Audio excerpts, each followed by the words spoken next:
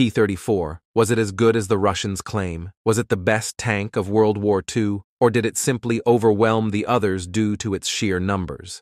Over the years of the war, more than 35,000 T-34 tanks were produced. Let's delve into the history of this tank from the very beginning and try to understand why it is so talked about and what it really represents. The T-34 owes much of its inception to the events in the Far East and Spain. In 1939, the Soviet Union faced the Japanese army near the Khalkhin-Gol River. Under the command of Corps Commander Zhukov, Soviet troops applied a mass tank assault for the first time, crushing Japanese forces. However, this victory also revealed the weaknesses of Soviet tanks. The Japanese, using 20mm and 37mm anti-tank guns, easily penetrated the armor of Soviet vehicles. This was a sobering lesson for the Soviet leadership, which realized the need for a new, more powerful and better protected tank. Earlier photographs from Spain had shown Germany testing its Pak family of anti-tank guns,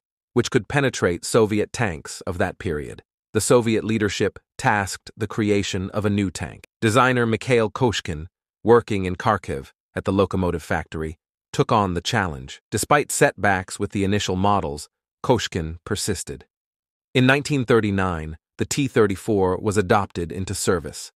The tank's production began at several factories, with key design elements remaining unchanged. Innovations included a 500-horsepower diesel engine, a welded hull, a cast turret, and a track suspension, providing high cross-country capability. Thanks to its wide tracks, the tank exerted minimal ground pressure among its counterparts, explaining its high mobility. Before the war, 1,200 T-34 tanks were produced. On June 22, 1941, when the German army attacked the Soviet Union, everything was going perfectly, and the old Soviet tanks burned like matchboxes and were penetrated by German guns like cardboard boxes. This was until the new Soviet tanks appeared. In the very first days of the fighting, Guderian's units encountered the T-34, which easily destroyed German tanks at a distance of 1,000 meters. Guderian himself wrote, "Our anti-tank weapons of that time could successfully operate against T-34 tanks only under particularly favorable conditions.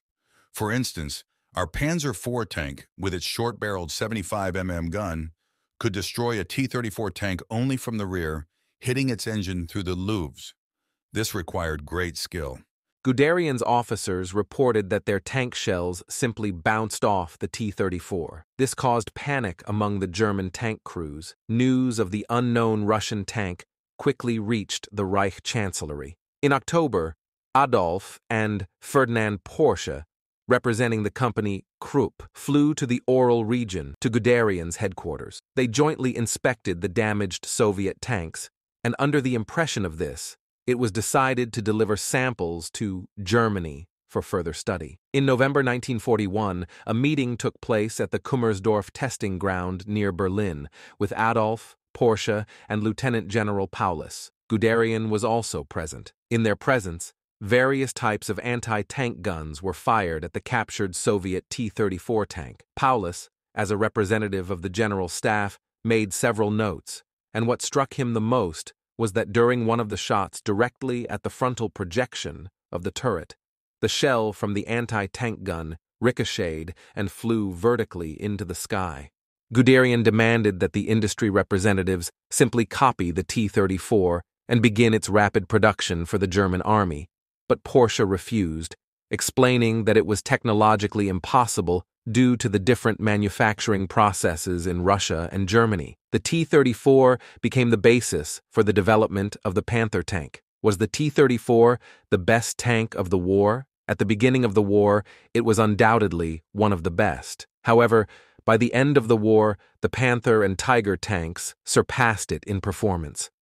Nonetheless, the T-34 served as the foundation for further developments and was the basis for modern armored vehicles. It should not be forgotten that the Russians used the T-34 chassis to produce self-propelled guns, SPGs, such as the SU and ISU series, which were nicknamed Beast Killers. German tank crews were ordered not to engage these guns, as they used calibers of 150 millimeters and above, which could tear apart Tiger and Panther tanks. Towards the end of the war, the Russians created the T-44 tank, which surpassed the T-34, but it was not mass-produced due to concerns about disrupting existing production processes. German production also suffered from the inability to establish mass production of their best tanks, which ultimately led to Germany's defeat in mobile tank warfare.